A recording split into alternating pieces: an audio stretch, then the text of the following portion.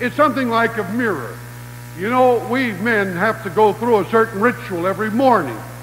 Now, it's a little bit different than the ladies. The ladies go through a ritual usually at night. I know when I first was married, and the evening came on, and I was tired, I said to Mrs. Johnson, well, I'm going to hit the sack. She responded and said, I am too. Well, it took me about 2 shakes, and I was in bed. And I waited, and I waited, and I waited, and no Mrs. Johnson. And I said, honey, aren't you coming to bed? Oh, yes, she said, just a moment or two. Well, I said, what in the world are you doing? Well, after a while, I began to understand what women do in that after half an hour after they decide they're going to bed. They have to get themselves all wired up. And so I understood it. And then they get unwired in the morning. Well, the men don't get wired up at night, but they sure have to get fixed up in the morning.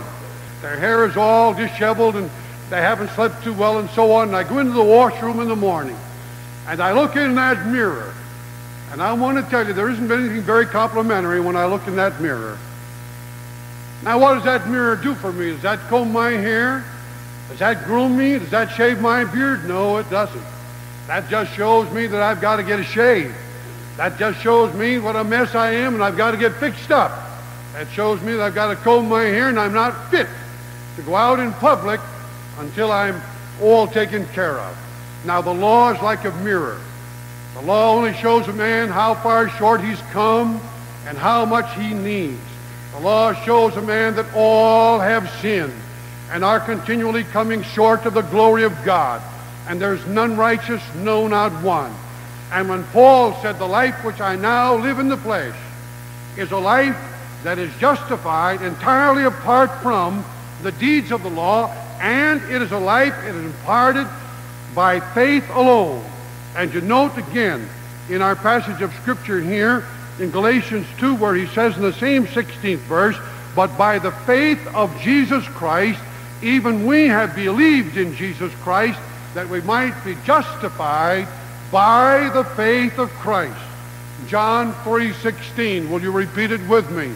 For God so loved the world that he gave his only begotten Son, that whosoever believeth in him should not perish, but have everlasting life.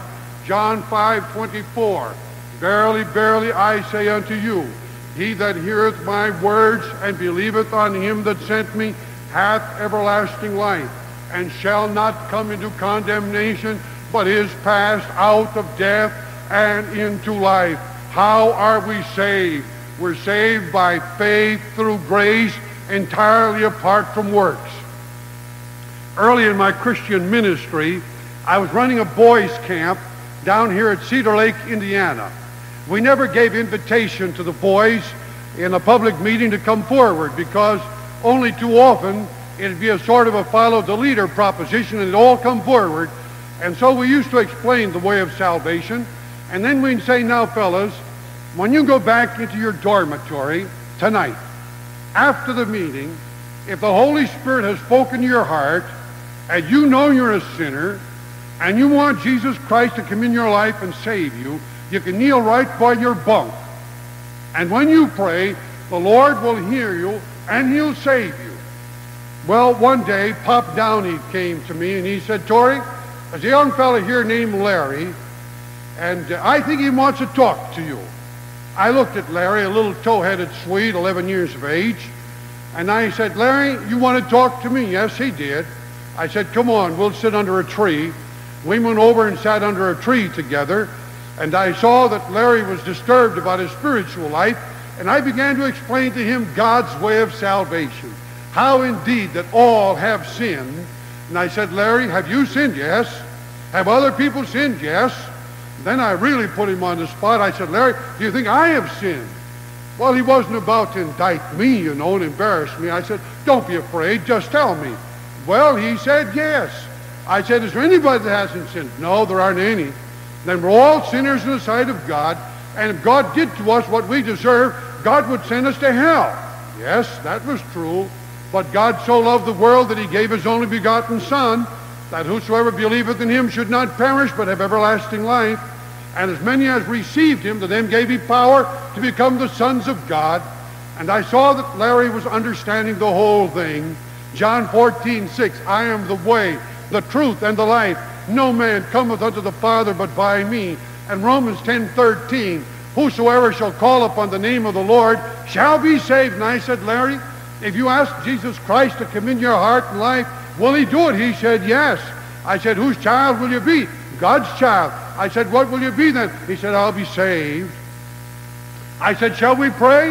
Yes, he was agreeable. Then Larry prayed. Would you like to hear what Larry said? I've never heard a prayer like it before. I've never heard a prayer like it since. This is what Larry prayed. Dear Jesus, I want to thank you that you saved me last night and I didn't know it. Very interesting. After I had finished praying for him and with him, I said, Larry, you remember what you prayed. Now tell me that prayer over again so I've got it clear. And then he repeated, Dear Jesus, I want to thank you that you saved me last night and I didn't know it. I understood what he was getting at, but now I wanted him to repeat it. I said, Larry, what did you mean? Oh, he said, Mr. Johnson, when you got through talking to the fellas last night, I knew I was lost. And I knew that if I died during the night, I'd go to hell. And I didn't want to go to hell. I wanted to be saved from my sin. I wanted to be God's child. And so last night, I knelt there by my bunk, and I said, Jesus, I want you to come in my heart. I want you to save me. I want to be God's child. But he said, you know, Mr. Johnson, I really wasn't quite sure until you gave me those scriptures now today. And when you gave me those scriptures, then I was sure. You see, he was saved the night before, and he entered into the assurance of salvation the following morning. Oh, just as simply as it was for Larry, it can be that simple for anybody else. I recall a gentleman in the rear of the room leaving his seat in response to the invitation and walking down toward the front. As he came down, his face at first was just grim with conviction, but when he got all the way to the front, he just broke into a happy smile. And I asked him afterward, I said, Mister, I saw you coming down the aisle. You were crying in the back, and you were laughing when you got to the front. What happened? Oh, he said, I came forward to get saved, but the Lord met me before I got to the front. Isn't that true? Isn't that true? Someone could be listening on the air right now, somewhere, and listening on the air has a hunger for God, created by the Holy Spirit, a dissatisfaction with your past, and a distrust about your future, and you want to know that you're a child of God.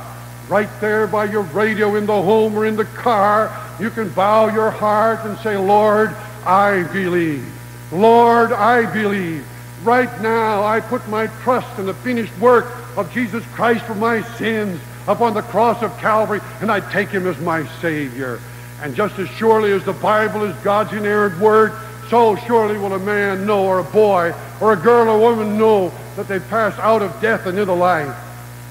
Paul says, the life which I now live in the flesh is a life that is justified entirely apart from the deeds of the law, and it's a life that is imparted by faith in Jesus Christ alone. Isn't that a wonderful thing?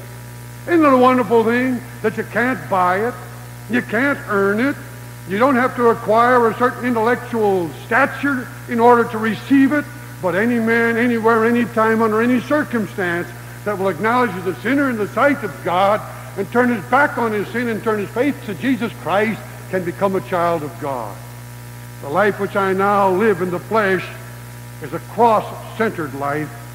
And I want you to note 3 verses now in the epistle to the Galatians. The one in the paragraph we have under consideration, Galatians 2:20, where Paul declares, I am crucified with Christ. And then again, a parallel thought in Galatians 5:24, and they that are Christ's have crucified the flesh with the lusts thereof. And finally in Galatians 6:14, God forbid that I should glory save in the cross of our Lord Jesus Christ, by which the world is crucified unto me, and I unto the world. The life which I now live in the flesh instead of being a self-centered life, is now a cross-centered life. Instead of a life that is centered in me and my aims and my ambitions and my aspirations, it's a life that's now centered in Jesus Christ and his aims and his purposes and his aspirations for me.